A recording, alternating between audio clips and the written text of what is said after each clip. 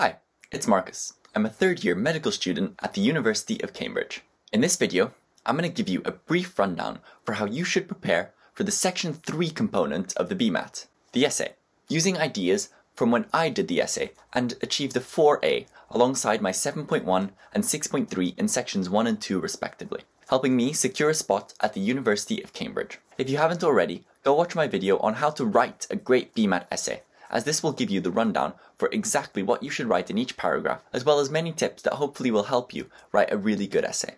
The first step is to look through a load of different essay questions. Just sort of read through them and get an inkling for more or less what the kind of questions that come up are, as well as how prepared you would feel if you were to attempt the BMAT essay right now. Don't worry, it's totally normal if you have no idea how on earth you would approach these. Again, go watch my video on how to write a BMAT essay, because that should really help you if you do feel like this. Step 2 is to write out a couple of full essays. Practice actually writing out the different parts, the introduction, the paragraphs, the conclusion, all of the arguments you make and the evidence you bring in, and bring everything together into an actual well-formed essay. Take as long as you want, plan for as long as you want, and potentially look up pieces of evidence if you need to. Consider the format that you're going to write the essay. Are you going to type it or handwrite it? These have very different word counts, so make sure to cater to that.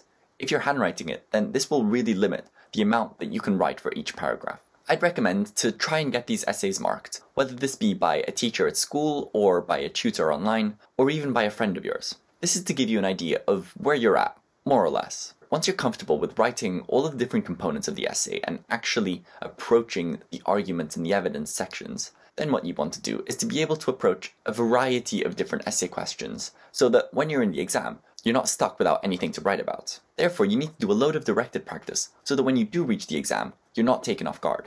Therefore, step 3, and in my opinion the most important step, is to do loads of essay plans.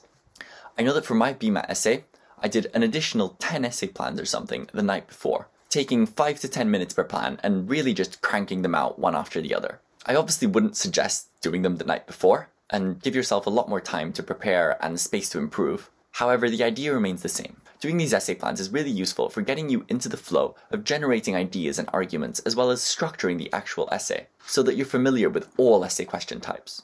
I'd suggest going through the years and trying to write 2 plans out of the 3 for each year. This is to really cover your bases, so that you don't only practice one question type which is repeated every year. Because if you then don't like this question in the exam, you're screwed.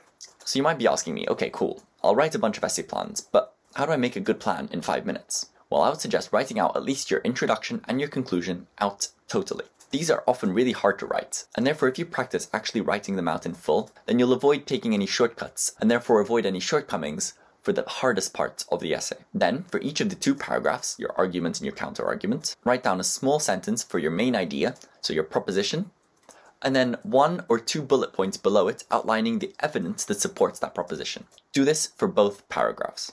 These are the essentials that you need to put into an essay plan, and if you then just flesh out each paragraph and add a couple of linkers, then you basically have the whole essay written at a standard that's enough to get you into university. So I would suggest practicing these until you are confident that you would be able to write an introduction, 2 paragraphs with evidence and a conclusion for any question that they could throw at you. This will guarantee you a pass mark.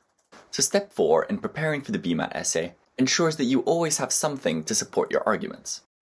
I'd recommend having a small database basically in your mind of 20 to 30 pieces of evidence that you can just slot into your essays. This shouldn't require much, if any, extra reading. And you can reuse books that you have used for your personal statement, things that you have learned in school, as well as anything else that you have absorbed over the years in terms of science or medicine as evidence that you can use to support your argument. You will get more and more used to slotting these pieces of evidence into your essays with the more essay plans that you do. So make sure to really practice these. These 4 steps are all you need to prepare for the BMAT essay to a decent level. However, keep on listening if you want to prepare further and really go for those high marks, the 4s and the 5s. Step 5 would be, if you want, to practice a couple of essays timed and in exam conditions.